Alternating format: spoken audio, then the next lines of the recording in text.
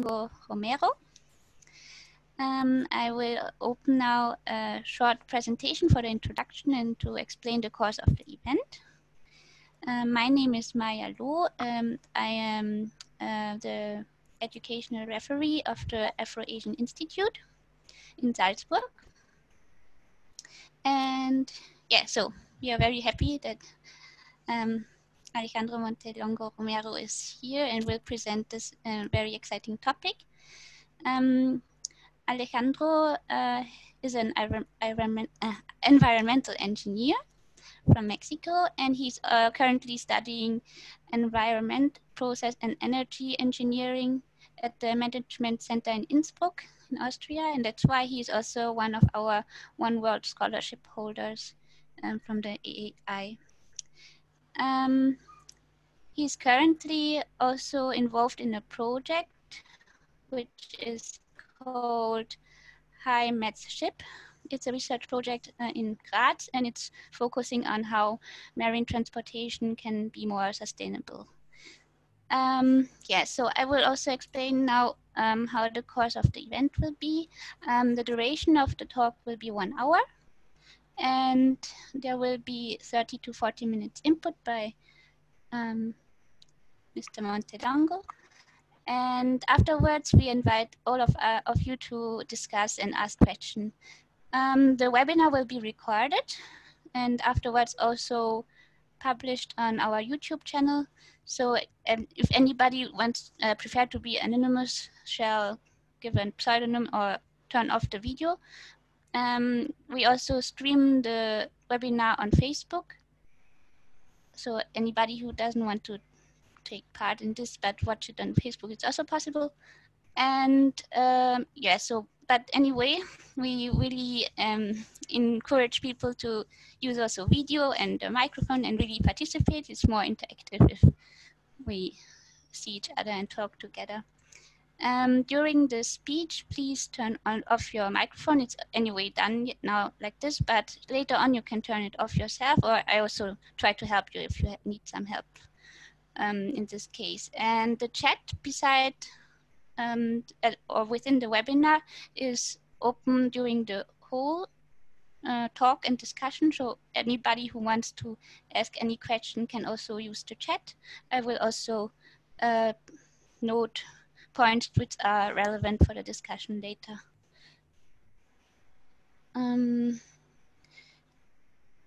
Then, yeah, as said, we really invite everybody to the discussion afterwards, and if you need any technical support, you can also use the chat, or there's also this number. Maybe I will also write it once more into the chat. If you have any technical problems, you can also call. Okay, so I give over to Alejandro. Thank you so much, Maya. Now, so let the other people in who are still waiting. Okay, yeah, so. Okay, perfect. Thank you so much for this space, online space, to present you a really interesting topic, in my opinion. It's a quite complex topic, so I think I will just try to give you some general input about it, because yeah, such a complex problem as this one, it's not so easy to address in 1 hour, but I will try my best to make it interactive and interesting for you all. So thanks for being here. I will share with you some small presentation I prepared for this webinar, and I hope you find it nice. So, okay, let's do this. So, ecological turnaround in Mexico City.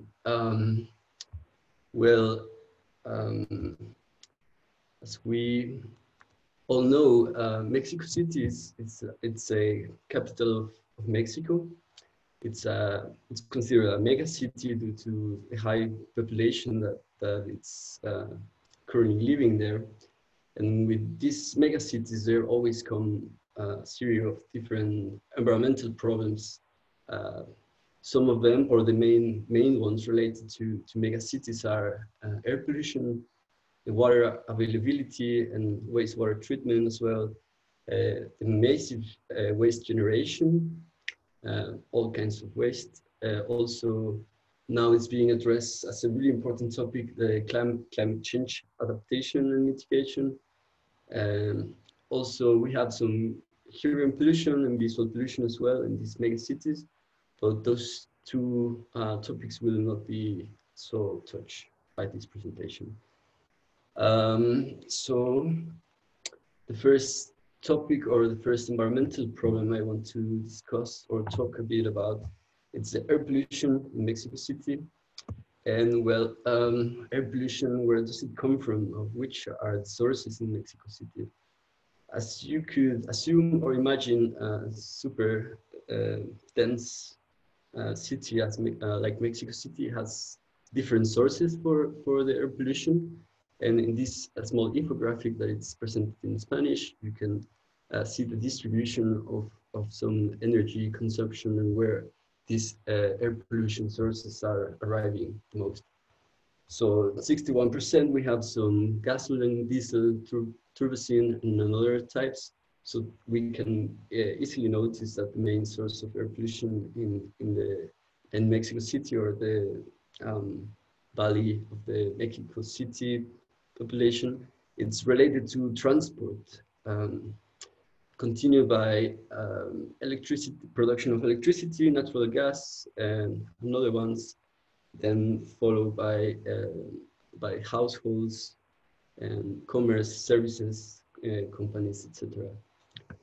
So what I want to talk to you about a bit about what is the criteria pollutants that are normally addressed, used to address the air pollution in cities.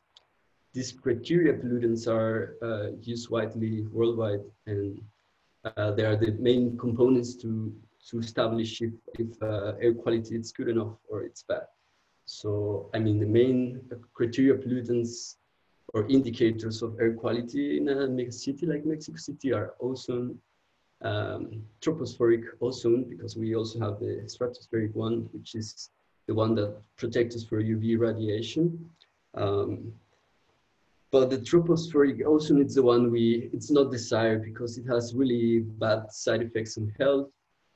We also have carbon monoxide that it's created by incomplete combustion, so especially of cars and other sources. The sulfur dioxide, that it's also a source by transport mainly. So the nitrogen dioxide or NOx as well, different compounds of these nitrates that are also really bad for air quality.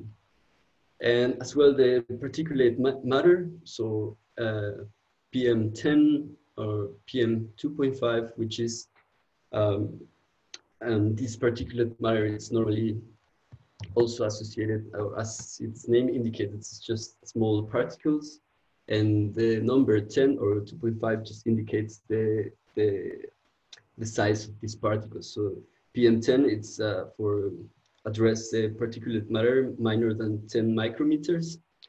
So this is some small, really small particles that we all breathe in when there's a huge concentration of these particles, and pollution. We can have severe effects on our health, and can affect especially vulnerable people like kids or adults, etc. So the same with PM 2.5, which are probably even more deadly due to the really, really small size that can go into our lungs. So I want to talk a bit about two different phenomena that make this air pollution worse in Mexico City. Mexico City is in a location that is quite complex because it's a really high city in the regarding sea level. So we are talking about a city that it's 2,000 or in average 2,200 meters above sea level. So it's in a high range, and it's also surrounded by a mountain chain. So the configuration or where it's located itself have been a problem for air pollution. Because the whole mountain range around it acts like a bubble and makes the air distribution to towards Mexico City harder, and we also, or I also want to address some other problems that are fire in forest around this area. And normally, if there is some fires in the north part of the city where there is like the entrance of the air, we can get days with really bad pollution or really poor air quality in Mexico City. And well, this effect of the mountains makes that the bad air quality remain for several days there, and it's quite bad. The other effect I want to talk about is the thermal or thermic inversion, which will be better explained by the graph here on the right side. So it's an effect of especially when it's this effect is more common in December or January in Mexico City, and it's referred to it's a phenomenon given by temperature and altitude. So this thermic inversion, what it does is that it stops the convection within the Valley of Mexico or the city of Mexico. So when, as you know, convection works in a circular way. So if we have hot air, it will go up, and then it will get colder, and then it makes this circle and makes the airflow through the city. It makes the flow through the city, and when we have this thermic inversion, it comes that some hotter part gets up the layer, so there is no movement or the convection. It's kind of stopped. So this is a problem, because then the pollutant concentration, all these PM10, PM2, the ozone, the nitrates, and all the other criteria pollutants are trapped within the whole city, and this is when we can hear on the news that there are some environmental crises. And I mean, I will tell you a bit about some strategies the government have implemented to reduce or to attack this problem, which is a huge problem. According to the Health World Organization, just in Mexico City, there is around 14,700 deaths related to bad air quality or air pollution. So you can see that the magnitude of the problem it's really high, and it's a problem a big problem in major cities. I mean, here I just put some graphs for comparison between Mexico City and New Delhi, which is one of the most polluted air or the worst air quality cities in the world. Here, it does not seem that Mexico City is doing so bad, at least in particles PM 2.5. But in reality, yeah, we can see some peaks, especially here in January and also in May. And this phenomenon is related to what I was talking about. Like in December, January, we get the thermic inversion. And in May, which is one of the hottest times of the year in Mexico, we can also get the forest fires, which make the problem a lot more complicated and increase the air pollution in Mexico City.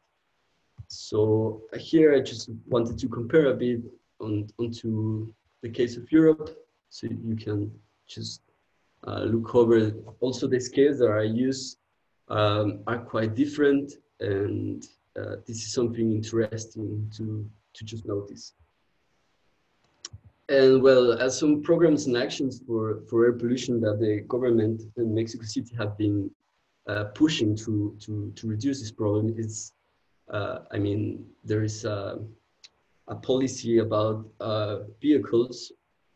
So depending on the day, there are some cars that are not allowed to go through the city, and people can get fined if they are using the car in certain days, because there's a calendar and it's an organized way.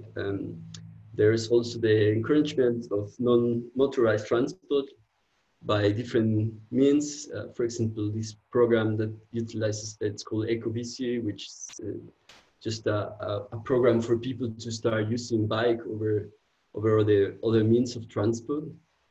So this is some manners that the government have been uh, pursuing the reduction of air pollution in Mexico City. There's also the vehicle verification program and some other aspects. Yeah. Now I want to address another problem, or that it's also really critical in Mexico City, and that every year it's clearer that it will be a huge problem in the whole area of the Valley of Mexico, and it's water availability. Um, as I mentioned, like Mexico City, it's a city that it's really high, and this makes difficult the transport of clean water to the whole city, and also makes it quite expensive because if you need to pump water up, this costs energy and so on, and so the availability of water have been and it is a huge problem in Mexico City. Um, for example, at this moment, 90% of the city can have access to water, but there are some parts that have intermittent availability to water, and I mean, the whole network has a lot of failures. It is accepted by the government itself that the pipe system has a lot of crackdowns, and there is even up to 40% of water loss just through the piping in this city. And this is something really special about the city. I mean, if we go back a bit into the history of the city, um, the whole valley used to be, we used to have a lake, and this makes a lot of complications, no? And there is some particular characteristics about this that make it even harder. It's well known that Mexico City is a city that it's drowning every year, in average by 10 to 30 centimeters per year. So it's going down, and this is due to different effects. The first one is that the main aquifer where the water is taken, the water supply in Mexico City comes 70% out of the Valley of Mexico aquifer. So this means that a huge amount of water is being extracted all over this valley, and there is around 1,500 wells where 15,000 wells where the water is being extracted, and the remaining 30% of the water it's taken from the Lerma Kutmala basin. So as a lot of people will think that most of the water to Mexico City comes from water bodies, but in reality it comes from the aquifer, and this effect is what it's making Mexico City drowning these 10 to 30 centimeters per year.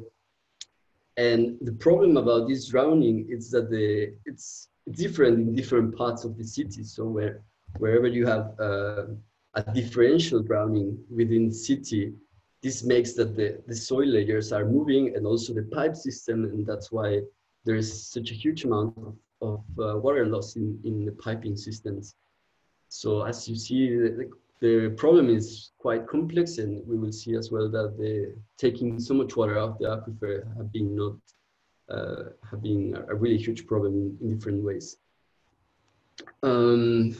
Yeah, according to National Commission of Water, the aquifer of Mexico gets drained twice. It's the amount that it gets recharged by rainwater or other sources. And of course, as the population is increasing in the whole Valley of Mexico, this number is as well increasing. So for example, this is what I was mentioning, that the whole place used to be a lake, and this also makes the whole city susceptible to drown, like floating. And in this small map you have here, all the red areas are high risk floating places. The orange ones are like high risk floating. Yellow, it's risk of floating. Green, it's not a big risk, and blue, it's really low risk of floating. So as you see, the biggest part of it, it's covered in red, which it's related to to that the whole body used to hold the lake. In plus the problem of the aquifer being drained in a really intensive way, this generates a lot of struggles. So I just want to go here and show you some pictures of to show that this problem have been, it's not an actual problem, it have been a problem for many, many years. So there are some really old pictures of flooding in Mexico City. And another problem that have been recently, and it's mainly due to the over extraction of water of the aquifer, in the sinkholes in Mexico City. This problem is every time more common, and sinkholes there are just huge holes that are created due to the cracking of the sublayers of the ground. When you extract the water out of the ground, the whole stability of the soil is compromised, and plus all these huge amounts of buildings that are being constructed all the time makes that the stability of the soil to be really really bad or really low, generating these sinkholes all over the city. It had cost a lot of it costs a lot of lives every year, and it's a huge problem. Some solutions that the government have been making of to compensate or to address this problem, there is a huge program about rainwater collection systems, and just in 2019, 10,000 people was provided with these systems. So I mean, I think the water problem in Mexico City is one of the biggest challenges that the city will face, especially in the years to come. What else? They also mentioned that the investment in pipe systems should be increased in several millions in order to reduce the losses in the pipe systems. And of course, to increase the wastewater treatment facilities in order to reuse and maximize the use of water all over the valley. Another huge problem that Mexico City has is this massive waste generation. An average person in Mexico City produces 1.5 kilograms of waste per day, and so per day the whole city generates around 13,000 tons of waste. From all this amount, according to the Secretary of Environment of Mexico City, just 15% of it is recycled or utilized to create compost. So this is a really, really low percentage that it's being converted to or taken to valorization of goods. But even though this problem is well known, and there's a lot of programs that are created in order to maximize or increase this percentage of utilization of the waste. I also want to talk about a bit the infrastructure they have in the city. There is around 12 transfer stations, 2 selection plants, 2 compactation plants, 8 compost plants, and 5 disposal sites. And also it's public information that in the region of the Valley of Mexico City, there is around 1,251 clandestine dumping grounds or landfills that are not official, that are not allowed, that they don't have permission. So this is also a big problem due to greenhouse emissions generation and many other problems. As well, recently was approved the separation law for waste. So in Mexico City, there's 4 ways to separate the waste. So the categories are organic waste, inorganic recyclable waste, inorganic non-recyclable waste, and special manage of domestic waste, like computers. It's the brown part here, so you can notice.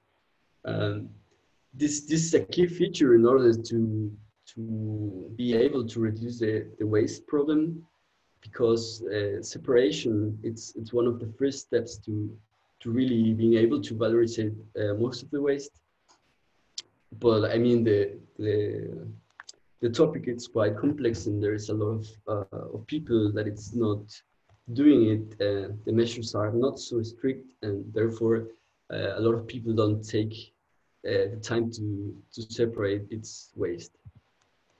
I mean, the government have implemented some different solutions, like they have some programs. They call one recyclathon, which means they encourage people to bring recyclable waste to some sites where they get points and they can exchange these points for some goods and trade some other stuff as well. Yeah, the plastic bags have been forbidden in 2020, and the one-usage plastics are being banned in 2021. As well, I want to talk about a bit about the climate change adaptation and mitigation strategies. Um, this government have put a lot of efforts into it and into address this problem as an environmental problem as well. And I mean, in Mexico City, there is around 56.2 million of tons per year of equivalent CO2, which is a standard way to measure greenhouse emissions of a place, company, or city, etc. So here you can see this small infographic that is in Spanish, but I will explain rather quickly. And you will also be able to notice that the normally environmental problems are related to each other. For example, here we have the biggest percentage of methane, which is a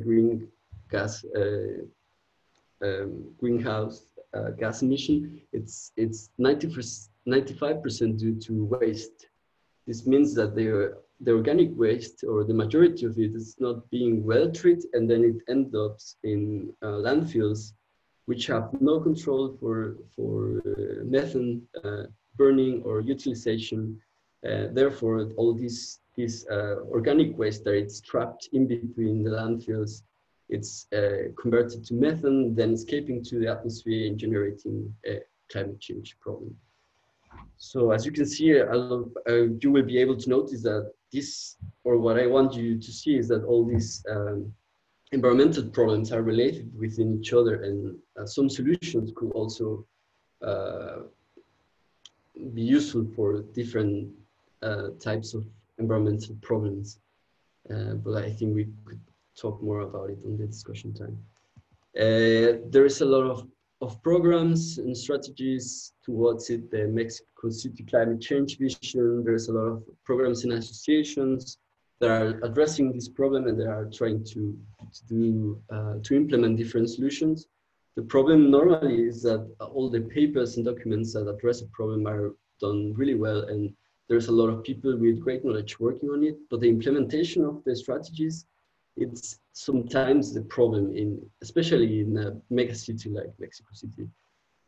So there are some solutions like the Green Charge program, where they are trying to repopulate or start to bring a lot of green parts to the whole city. There's also the barter market and some different strategies that the government have been trying to make. And here I want you to see some small map about Mexico City. So you can see that the urban expansion here, it's put it by years. So here you can notice that the urban expansion of Mexico City have been really dramatical. And I mean, I think this is what it makes most of the huge environmental problems. You know, the high population density in Mexico City, the lots of buildings that all of these people living there require these goods, you know, the water availability, they need the transport, the mobility, and all these interactions within the urban ecosystem become more and more complex while the city grows that fast. And here as well on the right side, you can see which areas are conservation areas, which is conservation soil for the city. And there is still also a huge amount of irregular places being taken. So this is also a big problem all over the city. And that's the presentation by itself. So I want to thank you for your attention, and I would like to go to have some nice discussion with you all. Thank you very much, Alejandro, for the great presentation. So if there are any questions, please ask or write it in the chat. Yeah. Yeah, please turn on your microphone. Is there somebody?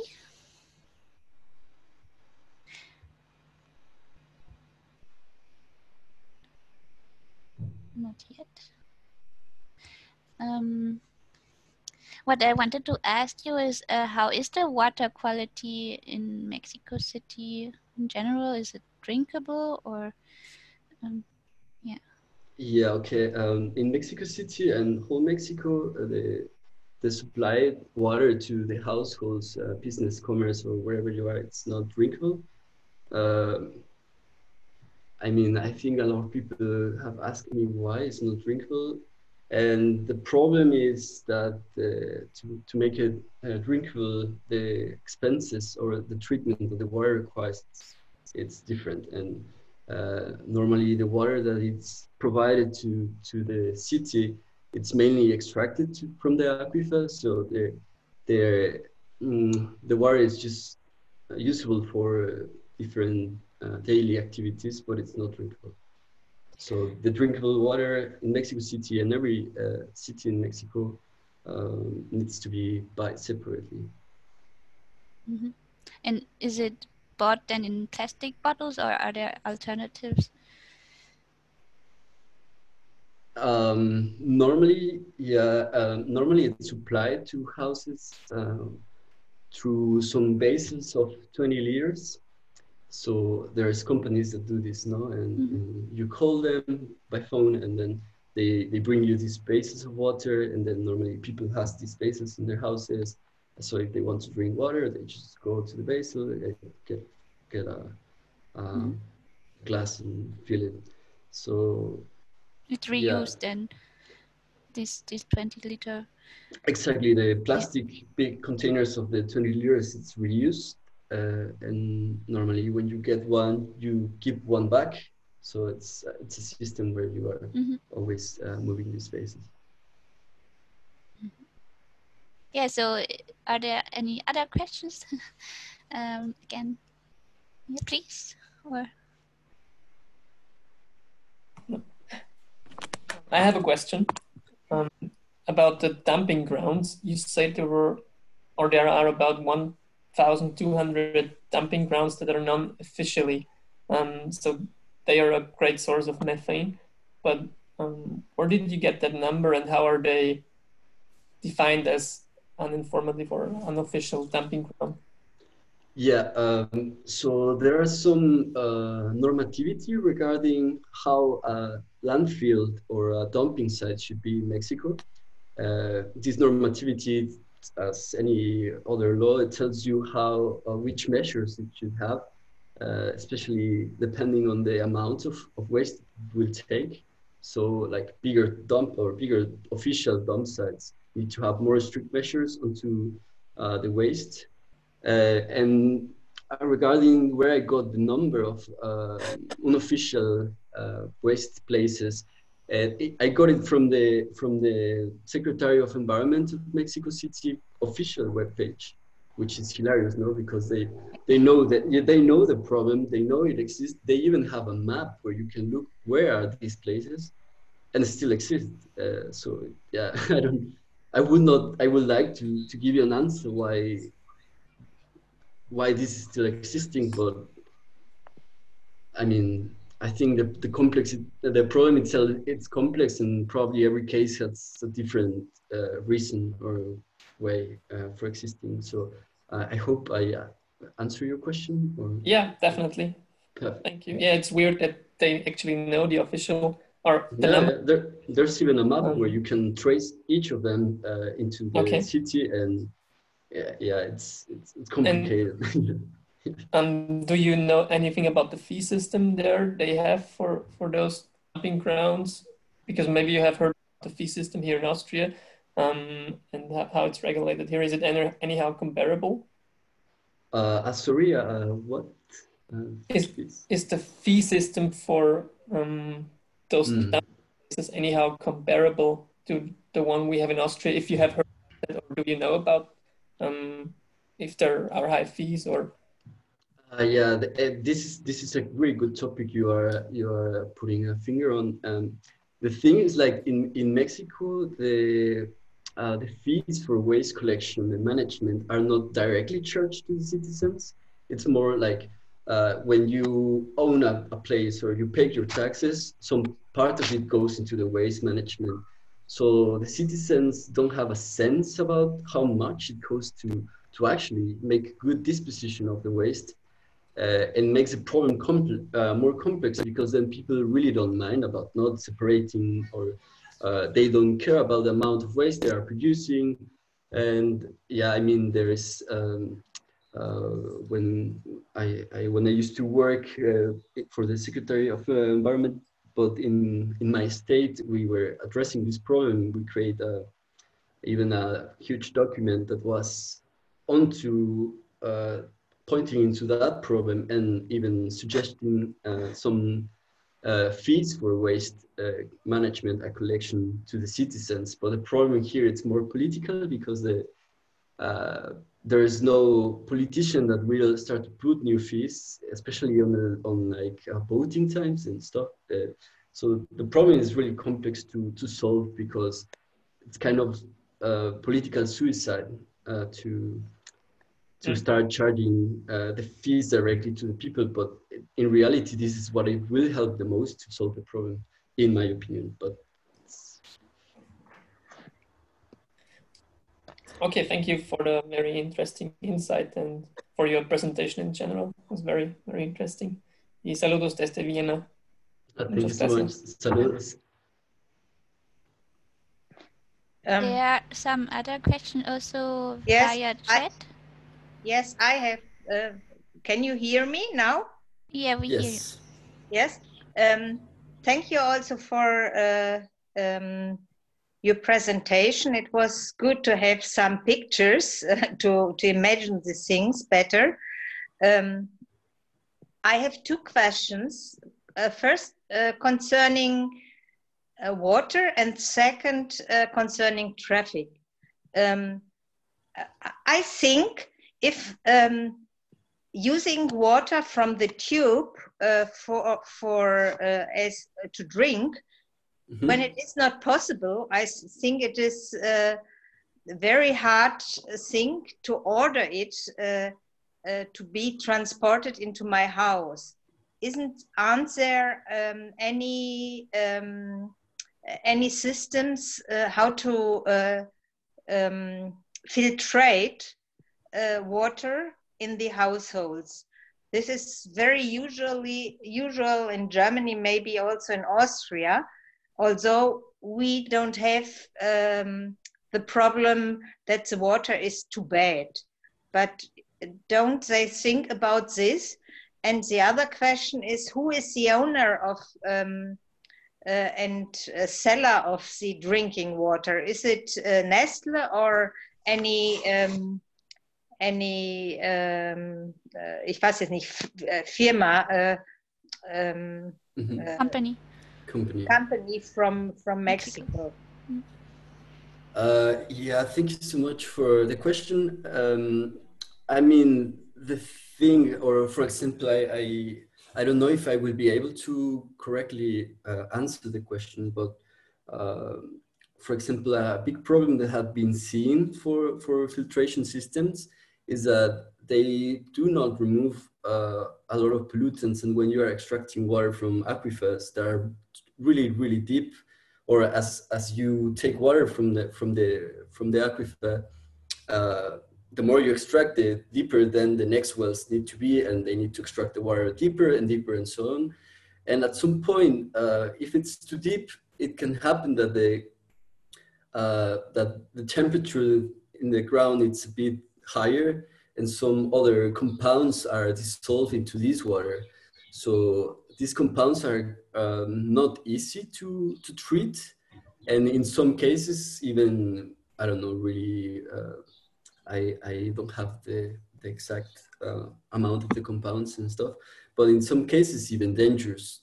So I think, I mean, there are some filter systems that are being commercialized in Mexico, and there are some people utilizing them. But in general, it's not common at all. I don't know why. I also think that depending on where you are, is taken from, it could be a reasonable solution to this thing. But in reality, well, it's a complex problem, and I think for some people will not be a good idea to do this. But and regarding the other thing of the water, yes, a lot of Nestle is one of the commercializers of water, of like drinkable water in Mexico. One of them, I mean, it's funny, no, because they extract the water from the aquifer as any other well, and they just make it potable through a treatment process, and then put it into vessels and sell it to the Mexicans. A lot more expensive than it really is.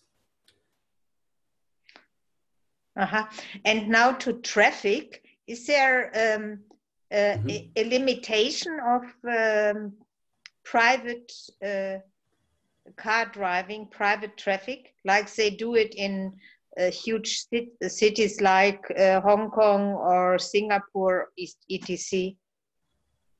I'll say, could you repeat the question? I think my internet was... Yeah, is there in Mexico a limitation for private car driving? Yes, there is this program I mentioned. It's called like no circulation or something, and depending on the number of your plate, there is a calendar, and by certain days, some numbers are not allowed to go through the city. So yeah, there's some limitation on the traffic, and even though there's still huge amounts of traffic jams in Mexico City, I think any person that have been traveling or moving through Mexico City could address that it's a problem, even though there's strict limitations onto it.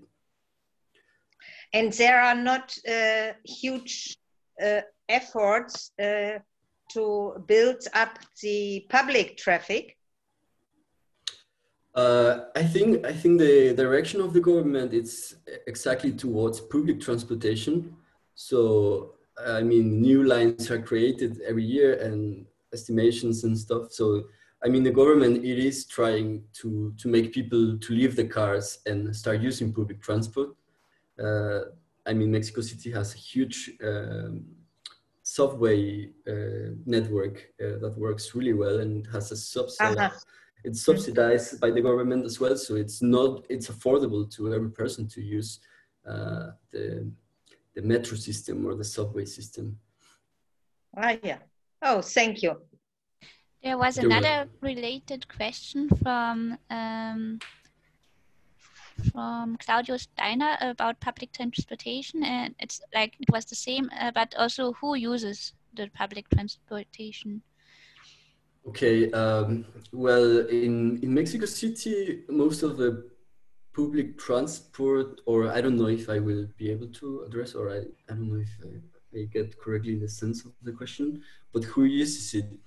Well, I would say the big majority of inhabitants of Mexico City are moving with public transport. Like the amount of people that it's using a car, it's probably 15% of the inhabitants of Mexico City, or the people with a bit more wellness is the one that it's not moving in public transport. But I would say a big majority of inhabitants in Mexico City is using public transport.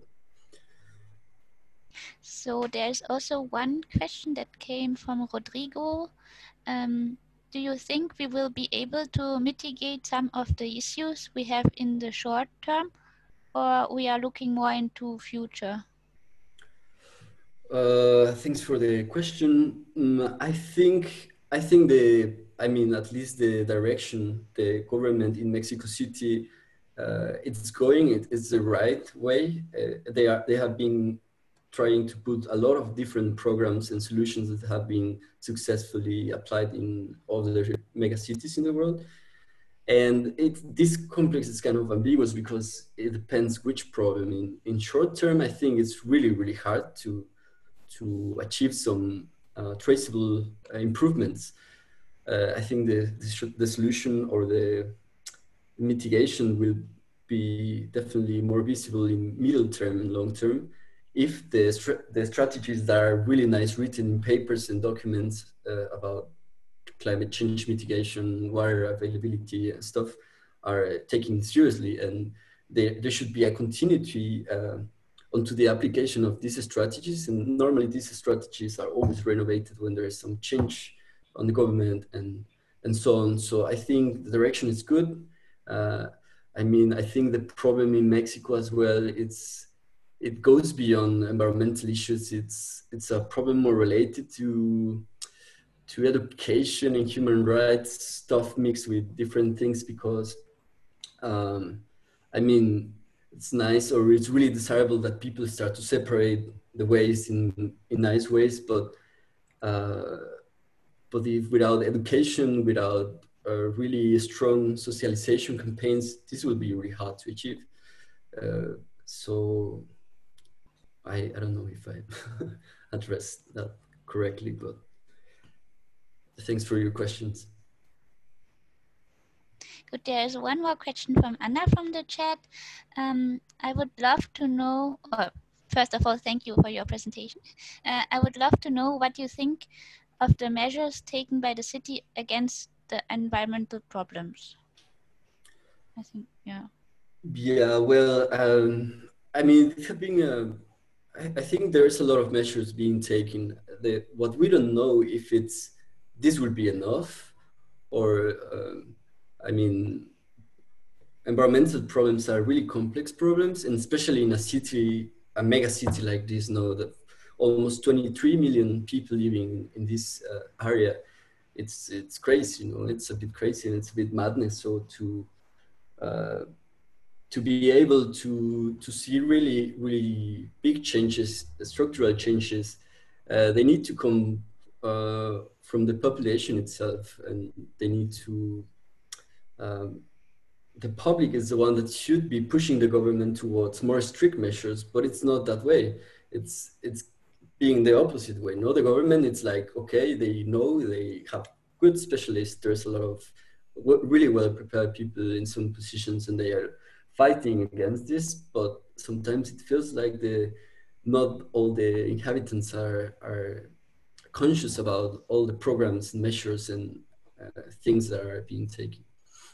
So I hope I answer that. It's also an ambiguous question, so I hope I answer it.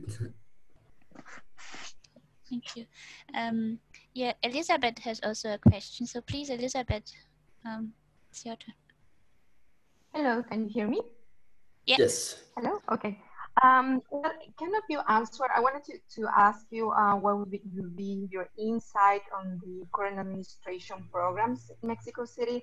And I'm saying that because around the elections, there was a lot of expectation on Claudia Sheinbaum, as she has been a scientist and she has been working for the IPCC or collaborating.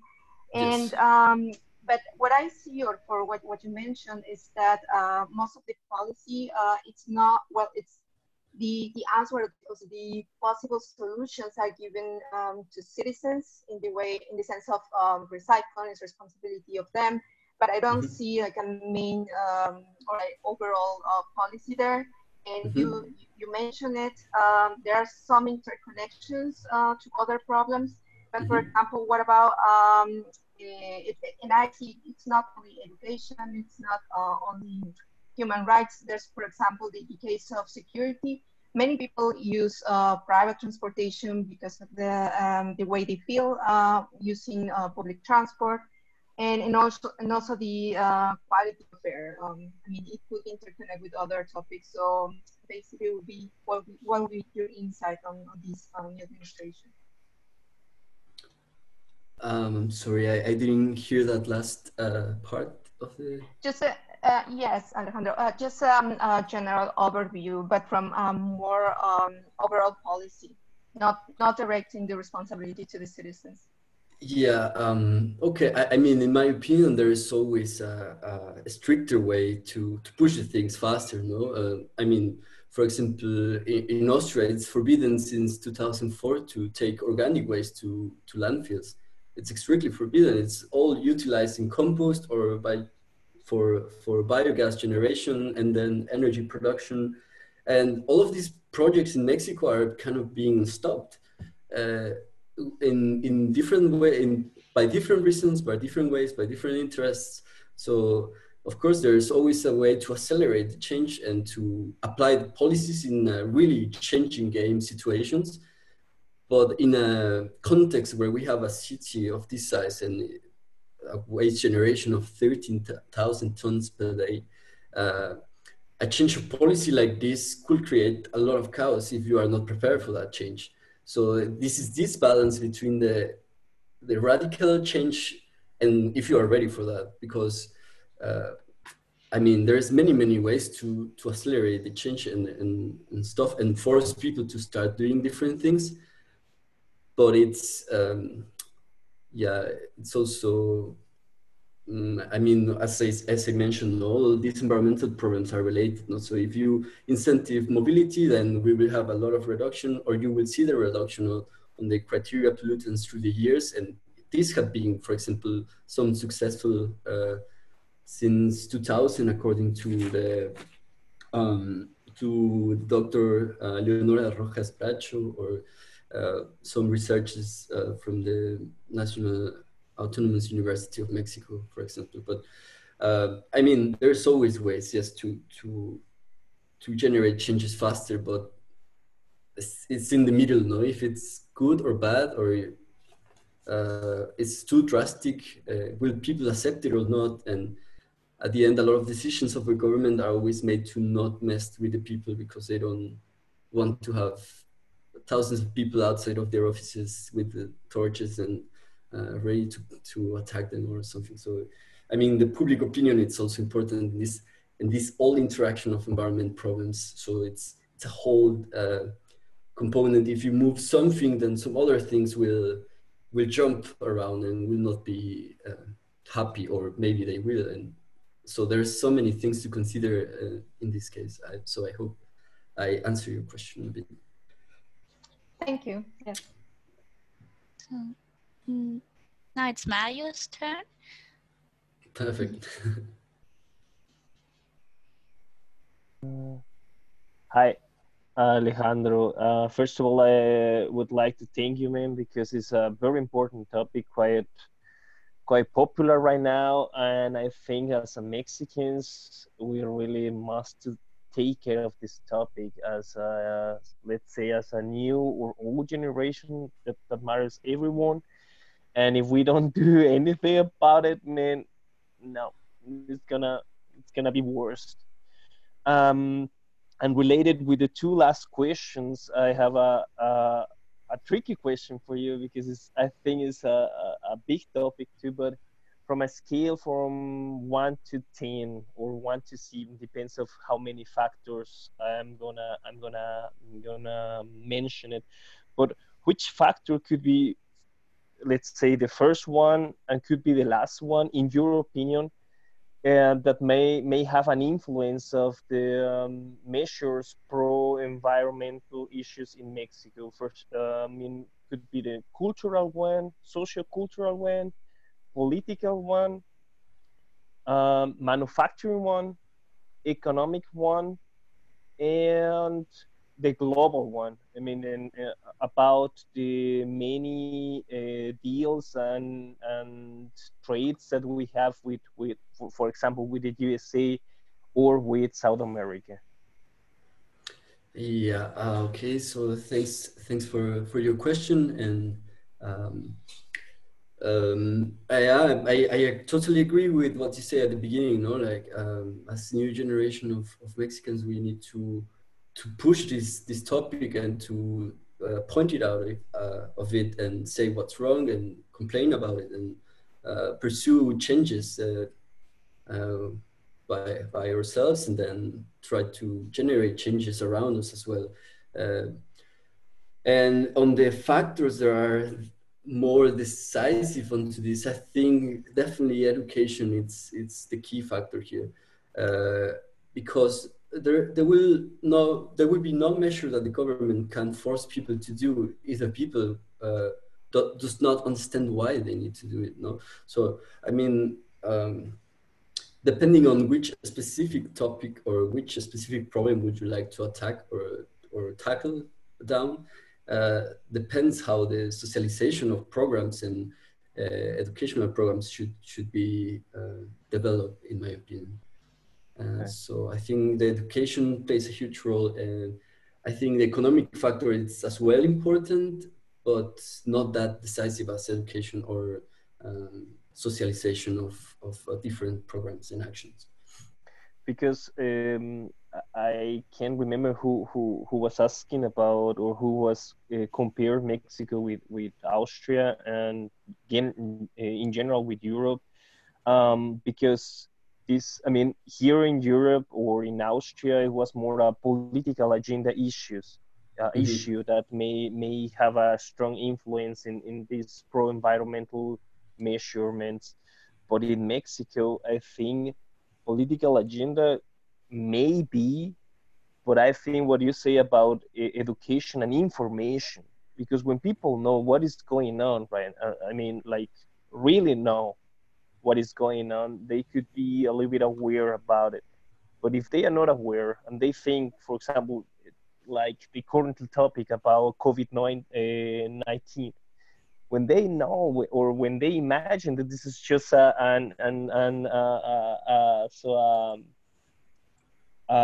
bad joke, or kind of that this is doesn't exist, or even our president say that. I mean, think about how much is gonna affect those kind of pro-environmental agenda in Mexico, when they say like it doesn't matter if you don't separate your trash, just put it in the same ton and it's gonna be okay, or it's gonna be separated when they came to those places. But it's, I mean, I don't know if people in Mexico is really aware about what is going on right now with the whole trash and the whole pollution. And when cars also are demanded, I mean, even if you have like 12 or 13 lines of metro, I mean, how, you know? But I'm quite agree with you about the thing of education and information. Yeah, and thank you very much, man. It was quite interesting. I'm happy that you like it. Okay, so there's one more question from Philip.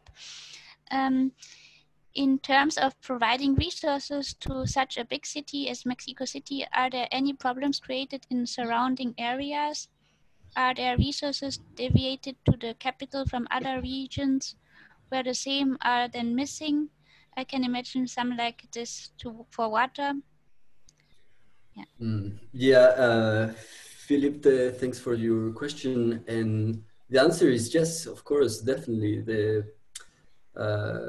I mean, for example, on the Lerma Basin, we have, I mean, for example, imagine all the waste water, no? So we have a huge amount of wastewater coming out of Mexico City as well. And it goes to basin, you know, and this problem gets bigger and bigger because normally there are some environmental impacts that are accumulative. So if you keep throwing pollutants into a river, into a basin, and they are coming down and they arrive to another city, and this other city keeps putting more onto it and more onto it, the final person, or when it gets to the sea, then I mean, the rivers have some clearance time and stuff, but it's too much, you know. The load, the amount of resources that this city requires, it's overwhelming for sure, and this certainly affects all the surroundings. And resource availability is being compromised since many years, in my opinion.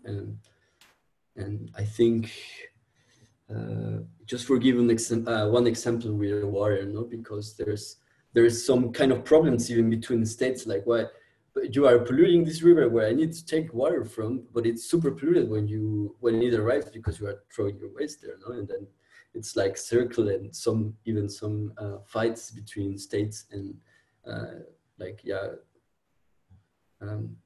For giving just one example, no, water, it's certainly a big example for this.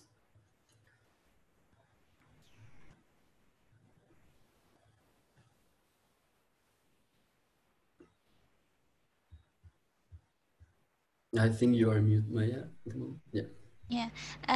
Yeah. One more question from Joe Erbler is, what about the sewage system? Is it cleared or just going into the ground mostly? The sewage system, I mean, there is a huge amount of water that it's treated, and Mexico City has one of the biggest wastewater treatment plants in the world, I think. So yeah, there is definitely. I mean, it's not all the wastewater just being thrown into a basin and stuff. There is wastewater treatment, of course. There's wastewater treatment options, but some phenomenon regarding this is that a lot of wastewater treatment facilities are being abandoned after some years because the operation and maintenance of them could tend to be high, especially for places that are not so big. I mean, Mexico City, this is clearly not a problem because there is enough money to keep maintaining these facilities and stuff. But yeah, I mean, there is a lot of problems regarding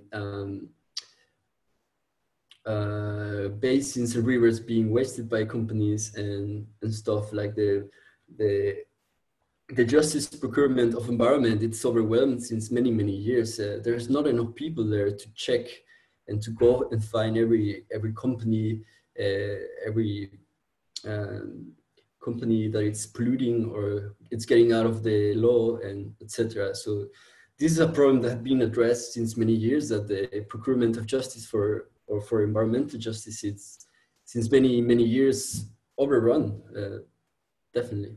So I think this is also a huge problem that makes environmental justice really flawed and almost inexistent in some terms.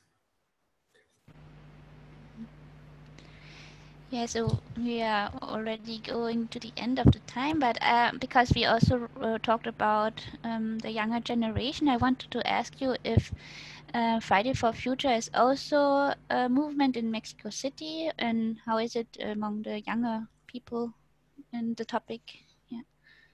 Yeah, Fridays for the Future, I think definitely also reach Mexico. Many cities in Mexico, especially Mexico City or the main big cities, is the one that have been following this movement. And I mean, I think it's great, no, that the young generation is the most concerned about environmental problems, because at the end, they will be the ones that will need to deal with these problems.